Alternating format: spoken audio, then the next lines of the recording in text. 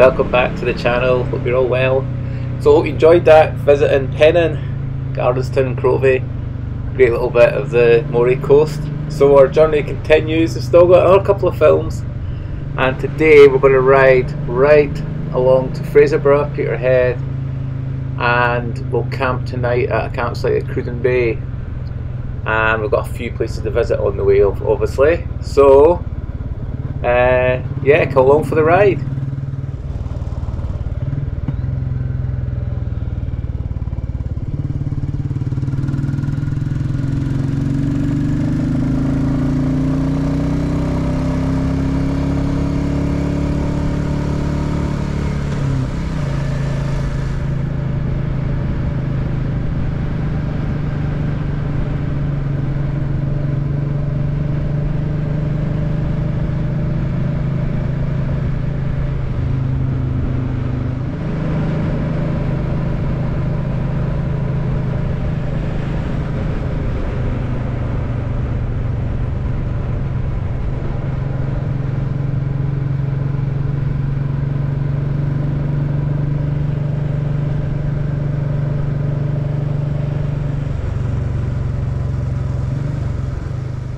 Up top, away from the steep roads and cliffs on the coast here, it's actually quite flat.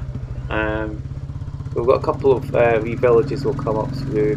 Roseheart is one of them before we get to Fraserburgh. But it's nice up here. I imagine it's really windy in winter though. Be cold too. Well, yeah, it was not bad today.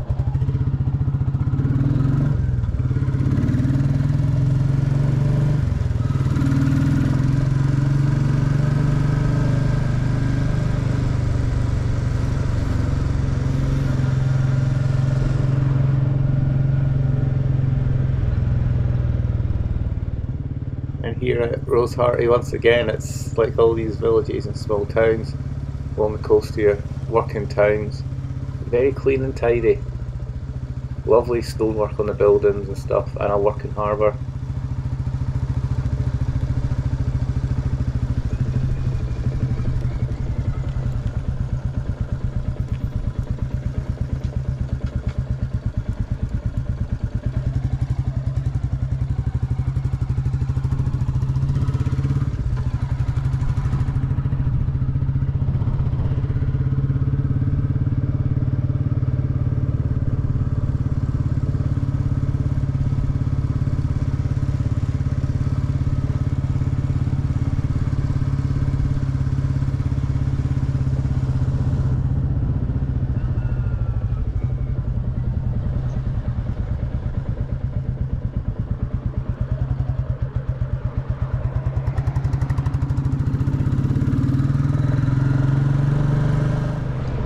Here once again, like I've seen before, two place names, and what you'd probably think is the wrong. What was the one place? A bit like what we've got with Cockenzie and Port Seaton and East Lothian back home.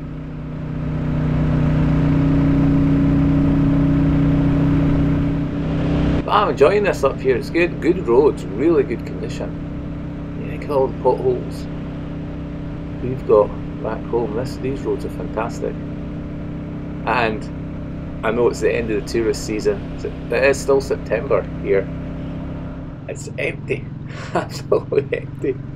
I could have had a better 3 days than this. Absolutely amazing. This is what I wanted, just get away, revisit places I've been several times.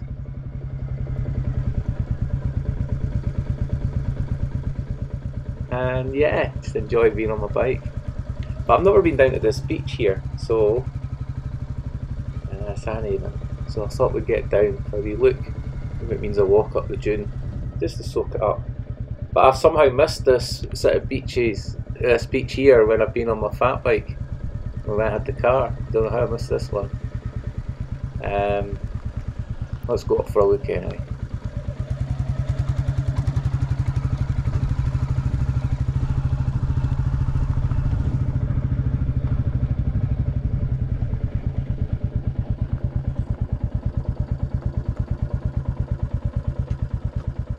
Good to see bins at car parks, and you do notice up here the lack of litter. People that respect where they live, and its beauty. It's good to see. What a cracking beach.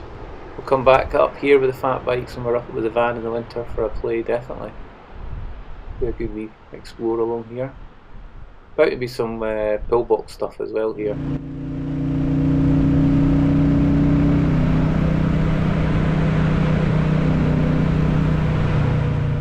So on we go, back onto these brilliant roads. And we'll soon be rolling into the big old town of Fraserburgh, a proper working town. Some big boats. I do like Fraserburgh.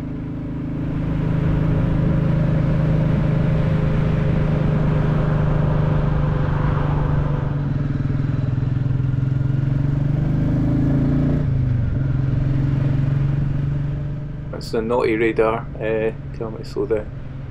This place seems to have suffered the 20 mph nonsense that everywhere else now has in Scotland. Fair enough if there's school crossings and stuff like that, or you know, a lot of people, pedestrians, but a lot of the time it's nonsense. Anyway, quick scoot round the harbour here, and we'll get back onto the coast road.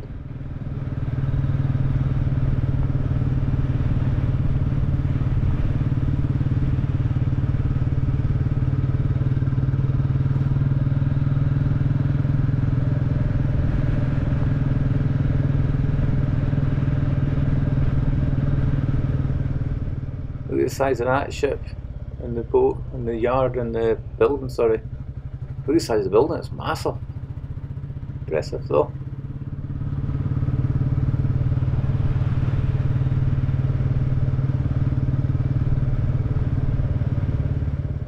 There is a bridge here, but it's up, so I'll need a U-turn and go back, because this would have took me continue along the seafront. That's a shame, no matter though.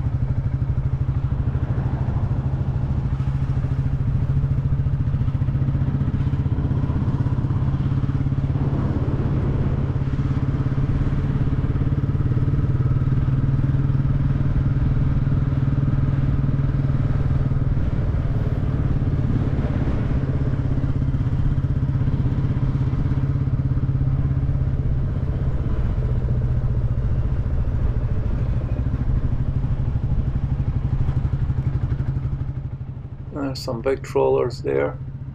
There's usually bigger trawlers along at Peterhead as well as the North Sea oil stuff. Yeah, big boats. Cool.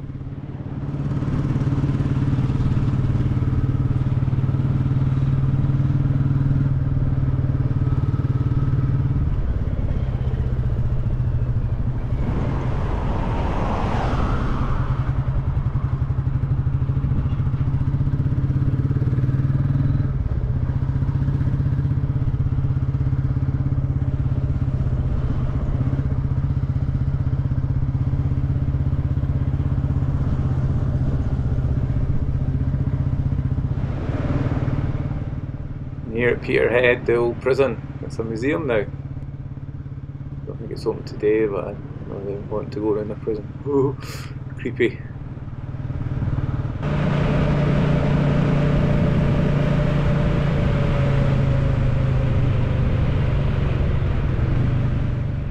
We're nearly at Cruden Bay, and just pull out this car park because you can just make out on the skyline Slains Castle, and you used to be able to drive right down to it on the track. Obviously they've probably post-COVID they got out of order with folk going down there camping and litter and stuff. I don't know, but it's getting on. I want to get my tent up because there's forecasted rain. So I'm going to head back down and come back up here in the morning to go and have a look at the castle. So yeah, down to Cruden Bay, down to the campsite, get set up tent, get some food because I'm getting hungry.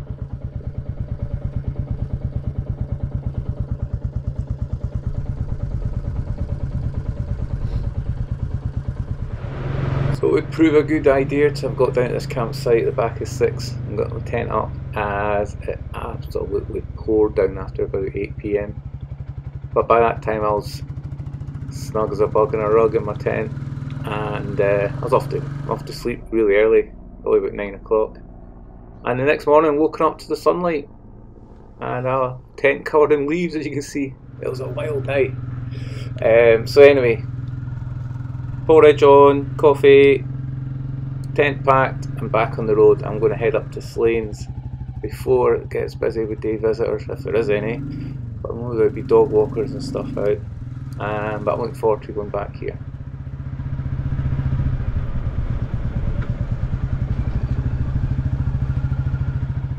So Slains Castle is famous, of course. Bram Stoker, while staying at Cruden Bay, penned a lot of Dracula here, and Slains Castle was used in his book.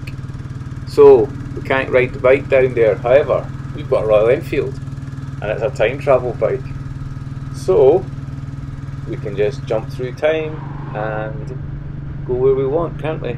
So with a flick of the switch, let's time travel across the fields there, Slains Castle.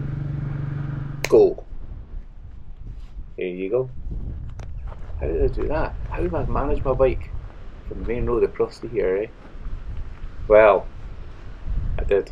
So there's a walkway from Cruden Bay to here, pathway along the top.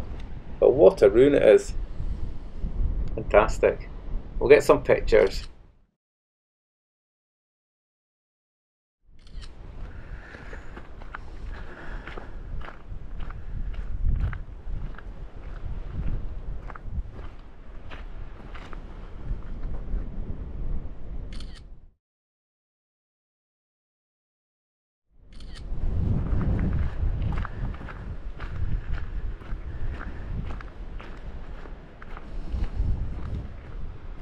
You can imagine a moonlight evening with the wind howling here, the waves battering on the shoreline. Very atmospheric it would be, and you can see why Bram Stoker, the imagination would be stoked writing a book about vampires up here. Fantastic. But yeah, what a building. And great it's actually unrestored. Everybody thinks it'd be cool to see it restored, but sometimes some things are best left. Yeah. Right, let's hit the road. We've got loads more to see today. So we've time travelled back to the car park. Imagine that, eh? What a magic little bike. Off we go.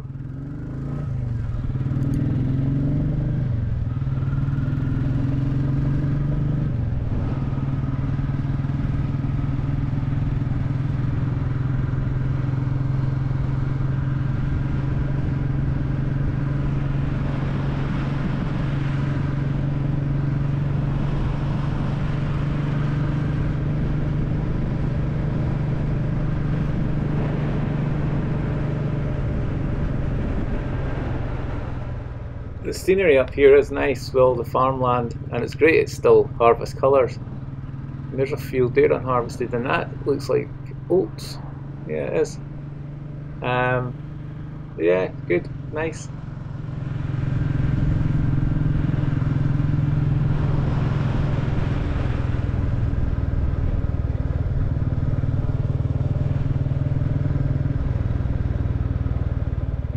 So this is day 3, of course, of our 3-day trip, Thursday. And I'm making my way down to Stonehaven now. And I'm meeting Mark about 11 o'clock, I think we said. I'll probably be there a bit before him, but that's fine. We'll get ourselves a coffee and then he's going to guide me down to Montrose. So he says he knows I've been there before with his van and push bikes and stuff, but he says he's got a few things he'll show me. Now look at the size of this field on the right, it's massive. Look at that, it's like an Isoldean field. And they've also got big combines down here looking at the gaps between the hay lines of the straw, big 40 footers. Anyway, let's crack on. Brilliant roads, aren't they? Absolutely brilliant. This is one of the things that have made this trip, is the road conditions. Brilliant. Hats off to Moray Coast, like the council, whatever. Brilliant.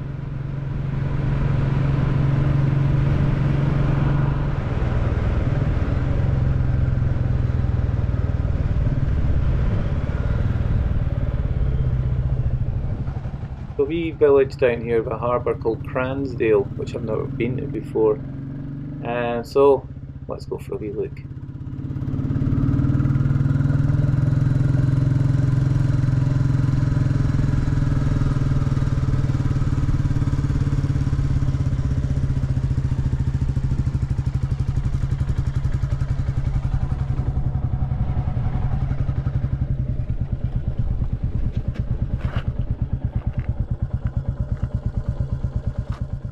So where we are now is we're just above Newborough, where we've been before. Remember the beach with the big defences with the Saltire flag painted on it, the big 9-mile beach to Aberdeen. So this is just before all that. Yeah, nice though.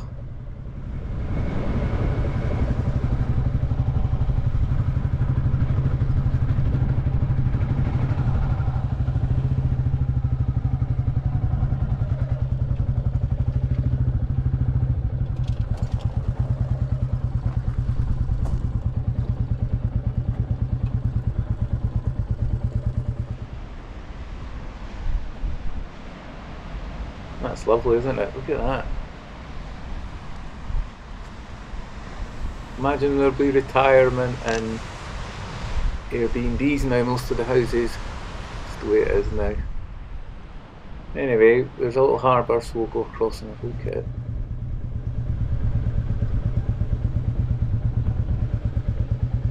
Morning.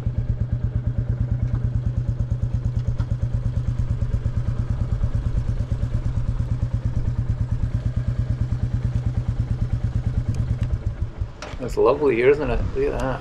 Beautiful.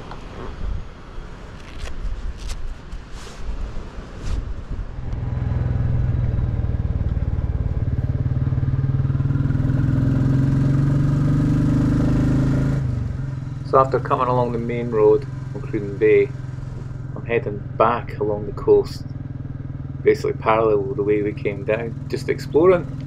So we're kind of doing a loop to get back on to the main drag again. But it's worth going along these back roads because you don't know what you can come across. But yeah, nice.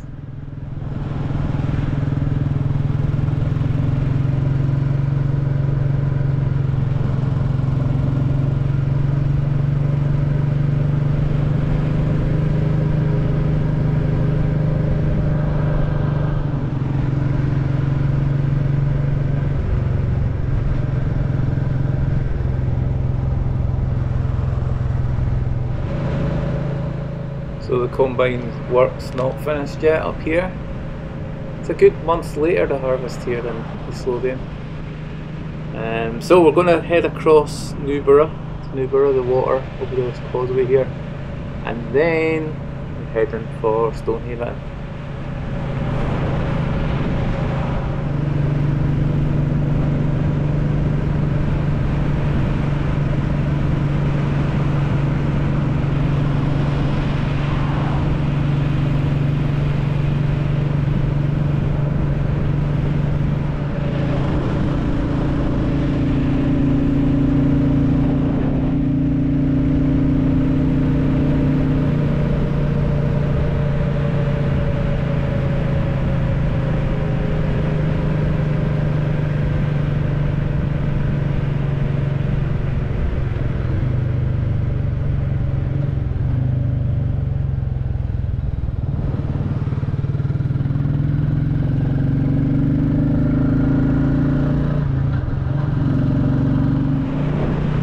Okay, so we're nearly at the end of this film and we're heading down, enjoying the last few miles of quieter roads as we're approaching Aberdeen.